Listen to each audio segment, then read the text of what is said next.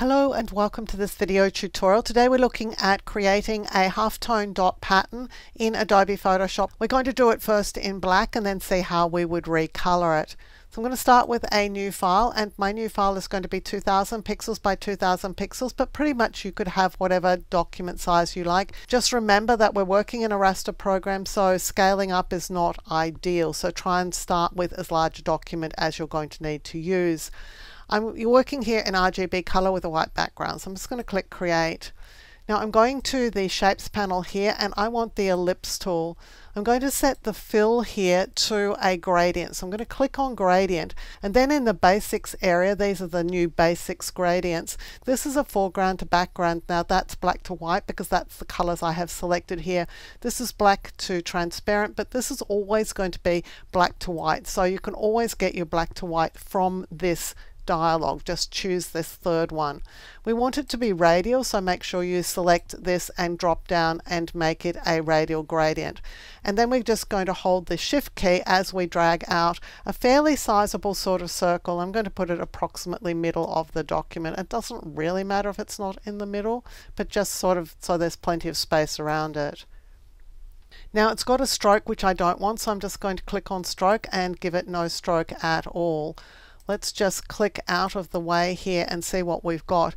In the Layers panel, you can see that the shape is on a layer all by itself. It's black, sort of fuzzy in the middle, peters out to white at the edge.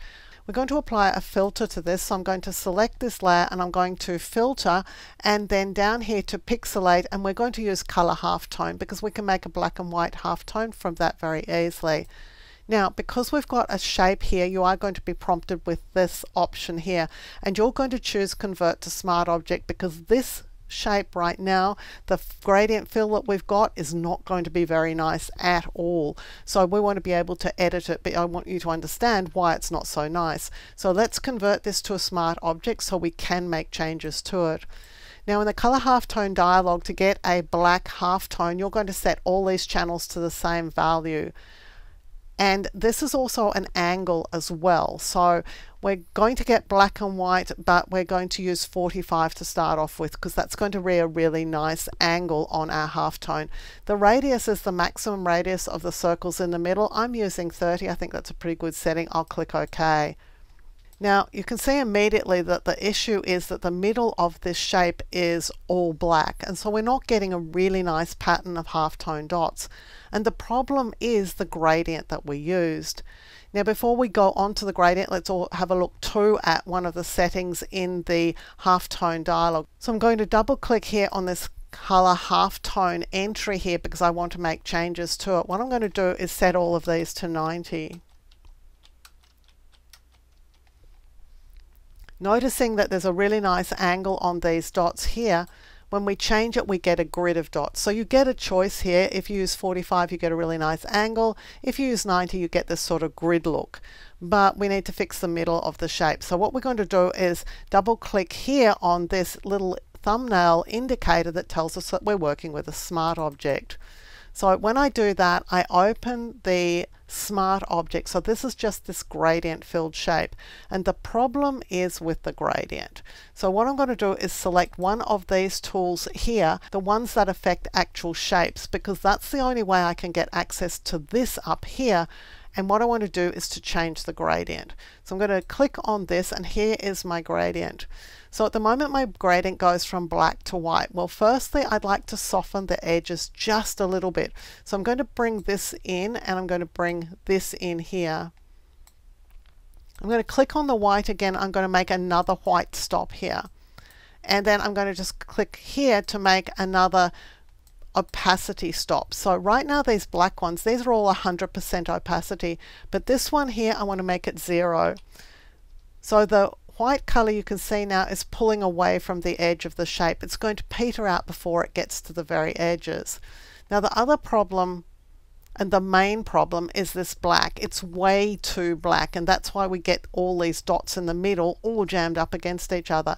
So we're going to double click here and we're going to change it, and we're going to pick something that is about a mid gray. So down the edge here I've got my color picker. You can see I've clicked hue here. You can see every time you change one of these options, select one of these buttons, you get a different look. Well, I'm working on this hue one, and my mid-grey is down this edge here. You can see it's 137, 137, 137, not quite mid-grey, that would be 128, 128, 128, but they're all even numbers in that red, green and blue channel. That's grey. I'll click OK. So this doesn't look like it's going to be particularly good in terms of giving us a half-tone set of dots. There doesn't seem to be much here, but let's see if there is.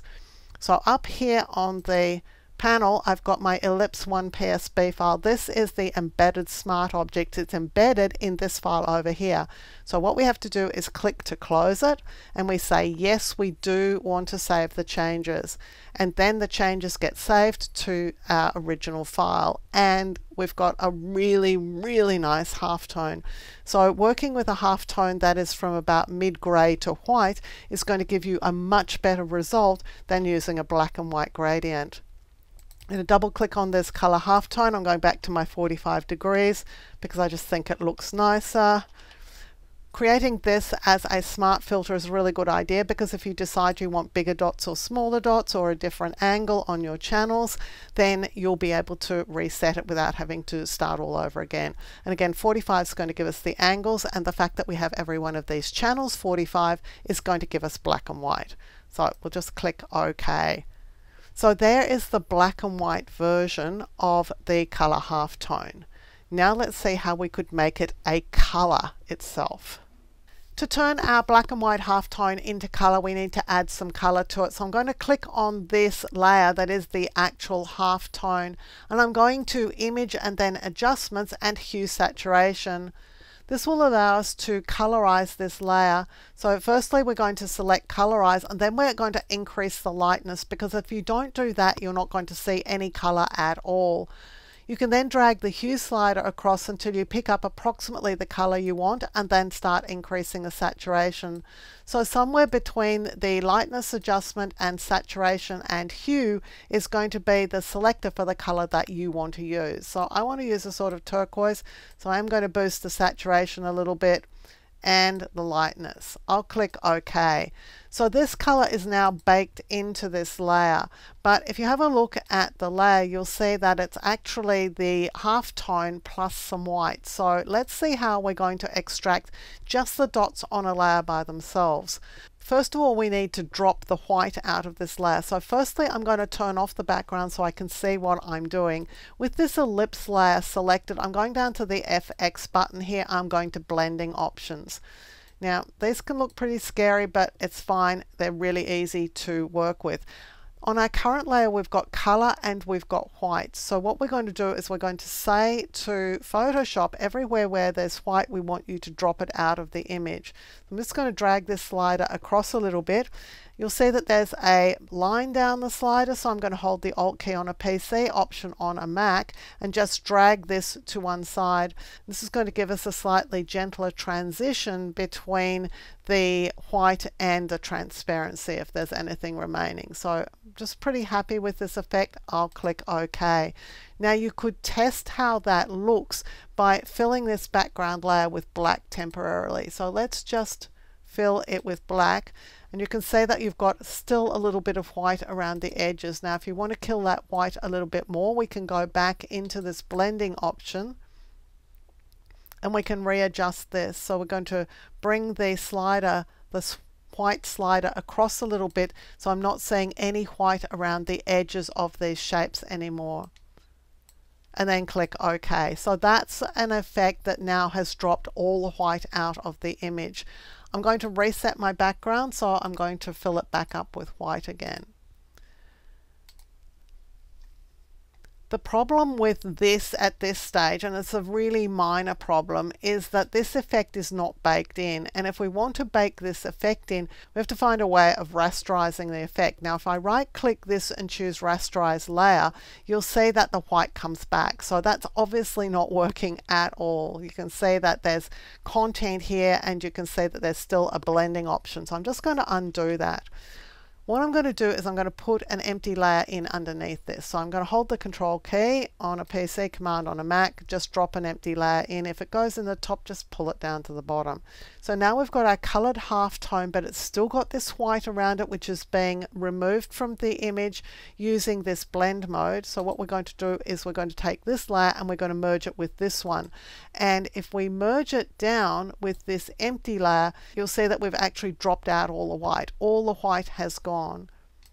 So we've now got a halftone pattern of dots on its very own layer, and we've got a white layer or whatever color layer we want to use underneath. And the only color on this particular layer is the color that we applied to it.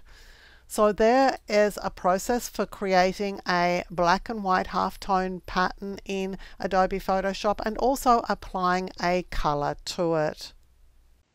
If you like carefully researched content like this, clearly presented in a step-by-step format so that you can get great results, then you'll love my Skillshare content. I'm a Skillshare top teacher. I have hundreds of short courses on Skillshare that you can access along with thousands of other great courses, all for the price of a single subscription. If you're interested, there's a Skillshare coupon for you in the description below to use to sign up. Using this coupon benefits me as a creator, and it helps me continue to make free content available here for you also on YouTube. Thank you for joining me for this video tutorial. On the screen now, you'll see a video that I've hand-picked for you. If you enjoyed the video you've just watched, I know that you're going to really enjoy the one I've picked for you to watch next.